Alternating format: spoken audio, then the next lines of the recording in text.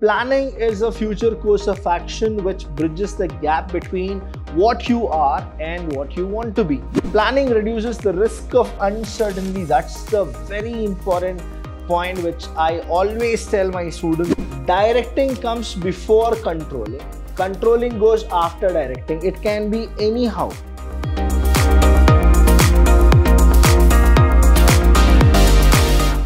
Hello everybody, a warm welcome to one and all. I'm Vidhyaashram from the Department of Commerce and Management in Vidhyaashram PU College, the Temple of Excellence. Welcome to all the students for the fourth chapter revision, and the fourth chapter is all about planning. Now I want you people to plan for your examination, how well you're gonna prepare for it. That much will be benefited for you people. Now, I'll just tell you here, students, planning is something, if you do it, you will understand that the beauty of planning and how you can accomplish your goals. Suppose if you have taken a plan saying that I will score 100 on 100 in business studies. See, your planning is done, right?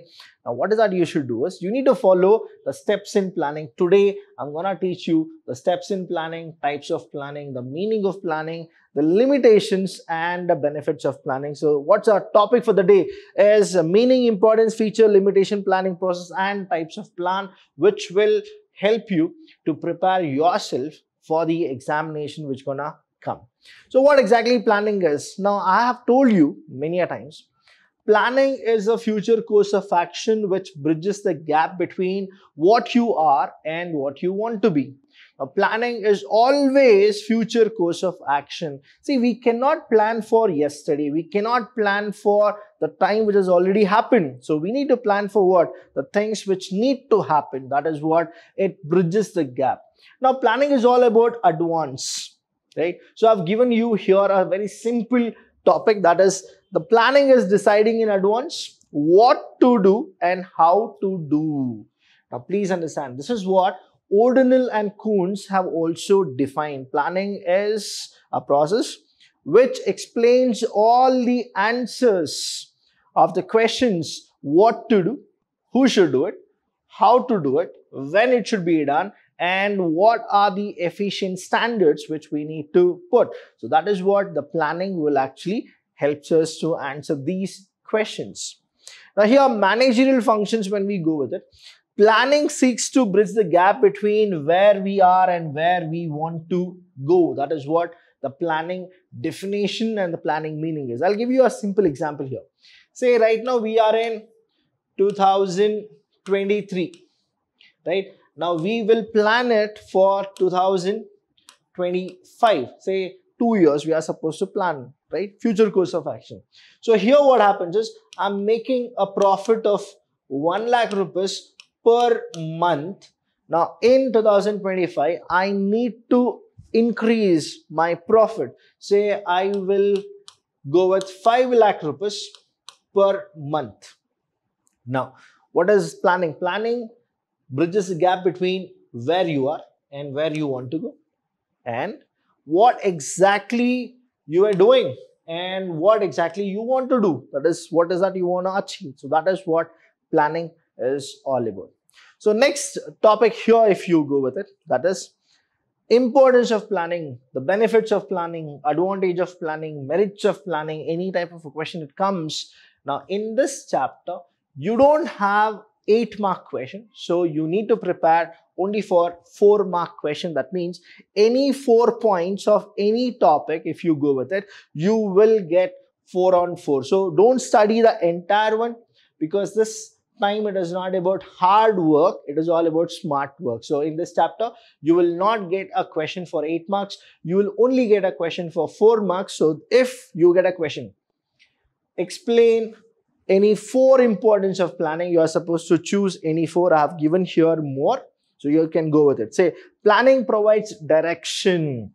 I told you who should do it, when it should be done, how it should be done. So it gives you direction. Planning reduces the risk of uncertainty. That's the very important point which I always tell my students, that is, if you have any uncertainty in your life, if you feel that it can be a risk, you should plan properly. Planning reduces overlapping and wasteful activities. Now, what usually happens is if we don't plan, sometimes we do repeated work. And when we do repeated work, what really happens is the waste is more than utility. You will use less and you will actually do what? Waste many things. That is what it reduces overlapping and wasteful activities. Next is planning promotes innovative ideas. The more you plan, what happens is some other day you will get a beautiful planning structure that is, okay, this is what I need to do. That's the reason. The more and more creativity, the more and more innovation happens only when you plan properly. Next is planning facilitates in decision making. The majority people plan only to make a good decisions. Right? To take good decision, we plan, isn't it? Or else we can do just like that. The last one is planning establish standards for controlling. So in the controlling chapter, if you remember, I have told you that very difficult thing is to set the standards, because controlling is a process of comparing actual performance with standard performance. So to know what is the standard, we need to plan properly. So that's the importance of planning. So we're going to move with the next one. After importance is what? That is the features of planning. Now again, this question can come for 4 marks. So study any 4 points and then you are supposed to explain it. So the first one is planning focuses on achieving objective. Any process of management, be it planning, organizing, staffing, directing and controlling, they always achieve or they always want to achieve the objectives. Second is planning is primary function of management. See here, when we go with it, right, we have the functions of management. The first function of management is planning. So that's why it is what? It is a primary function of management. The second thing is organizing. Then you have staffing. Then you have controlling. Then you have directing. So here what happens is directing comes before controlling. Controlling goes after directing. It can be anyhow. Right? Now here also, organizing can come to staffing. Staffing can come to organizing. No issues. It can go anyhow. But the primary aspect is what?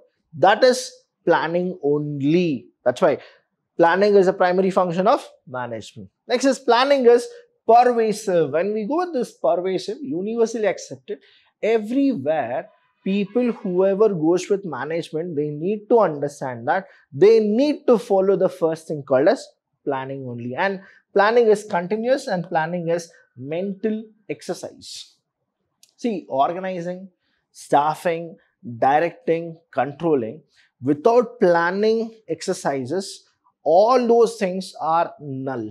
So that is why planning is continuous plus planning is what? Mental exercise. So these are the things which you need to go with it.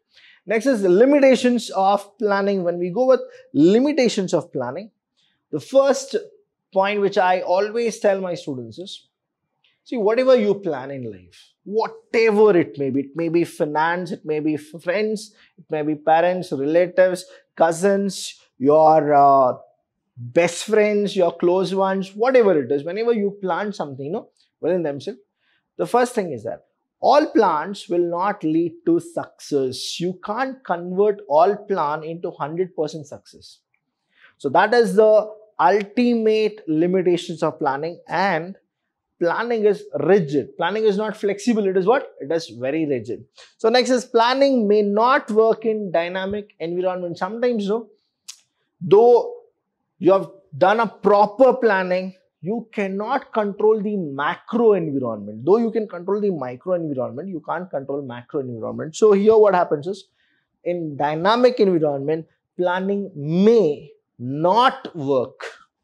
Next is planning reduces creativity. Now you feel that, sir, in the importance you said planning creates innovation, but now planning reduces creativity. Why are you giving this point? I'll explain it to you. See, usually we have this levels of management. We have the top level, middle level, supervisory level. So here what happens is, in the top level we have the C class. Now, when I say C class, it is the CEO, CFO, COO, CTO, all those people are C class. Now, here planning is done by the top level management. See, when planning is done by the top level management, though the middle level as well as supervisory level, there are people who are giving a best course of action to the top management. Best course of that is a best course of action. The best beautiful plan till now being constructed or structured is given by supervisory level or middle level. But still, the top level management will not accept it because of their ego, because of their status, because they feel that how can a middle level or supervisory level people can give that kind of a structure. So what they do is they reject it. That is where planning reduces creativity, because all plans are done by whom? The top level management. So I have explained it to you, the autocratic leaders, authoritarian leaders, that is where the limitations will come. That is, planning reduces creativity. Next is planning involves huge costs. The reason why huge costs is the top level management will not plan just like that. They will go with market search, market research, market survey. So all these things, the statistical tools they're gonna use, they will go and they'll collect primary data, secondary data. So here what happens is it's a huge cost because you have strategic plan. People are there who will come. They'll salary is so high. So all these is what? Huge cost. Planning is time consuming process. Reason is within a day you will not plan and you will not give the strategic plans to the top level management or the people who really want it, right? So what happens? It is time consuming. You need to do more research about it. Planning does not guarantee success. This is the ultimate. Planning, whatever you do, right? See, all the companies, what they do is whenever they manufacture any product, before manufacturing the product, they'll actually go with market survey, market research, market expenditures, how much it will be, market expertise, how much they have predicted, the sales, everything they're gonna calculate, right? Everything they're gonna collect. And then they'll plan according to it, and then they will introduce the new product to the market. Now, everything was according to plan. Now, the ultimate thing is what? The customers need to come and they need to buy the product. Now, what happens is now the customer did not like the product. Now, what will happen, guys? Planning, you have done it, but still sales is not increasing. So, what is the thing? Planning does not guarantee success. This is how we need to go with it.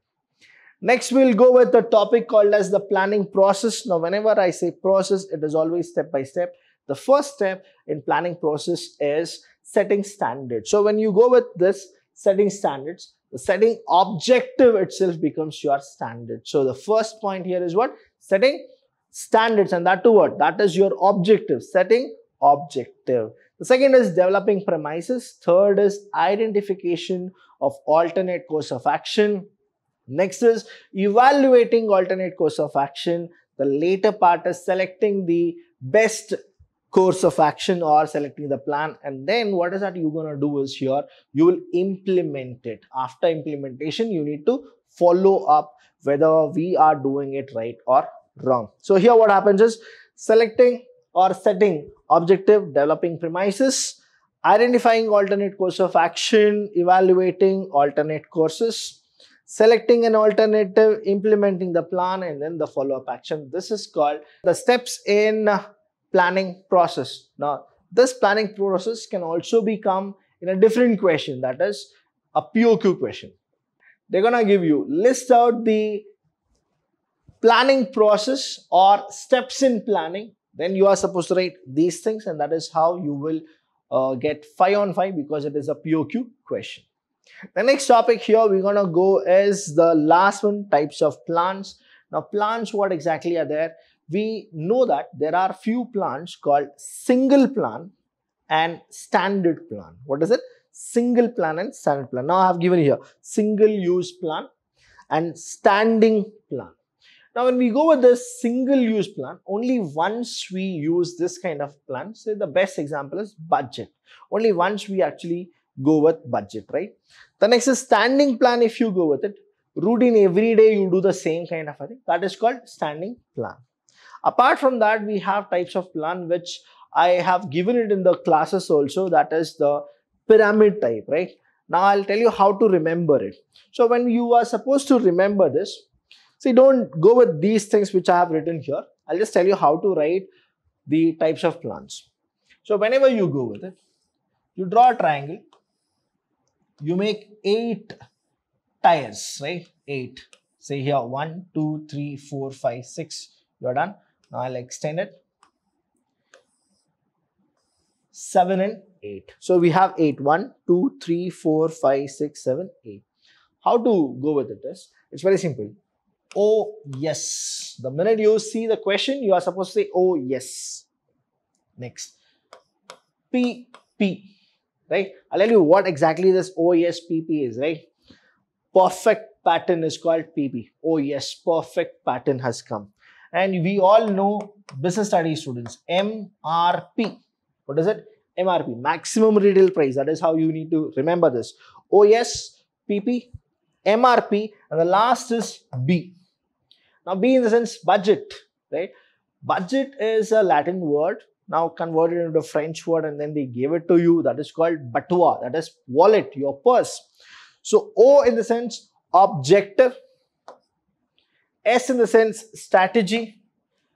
There are 3 P's actually, 1, 2 and 3. So you can go with any kind of a thing, say policy, procedure, and you have one thing called program. So here the program is there. MR is there, right? M in the sense method. R in the sense rules. So here see methods, rules. And the last one is what? Budget. So this is how you people will write OS, PP, MRP, B. Whatever you do, guys, objective should be there. When you have an objective, you need to strategize how to get the work done. After that, you need to do a proper program or a policy or a procedure. Next, there will be a method which you can change, alterate, right? And then you need to set something called ground rules, right? How to go with it. The rules should be given. And whatever it is, the finance is very, very important. So budget is very, very important. So these are called types of plan. Any doubt in these sessions, please do call us. We're always there to help you. Now, when we go with all these revisions here, what I always tell my students is never fear for examination, because examination is just an exam, right? So don't worry about it. Follow all my classes and you can score 100 on 100. Thank you so much. I'll see you when I see you.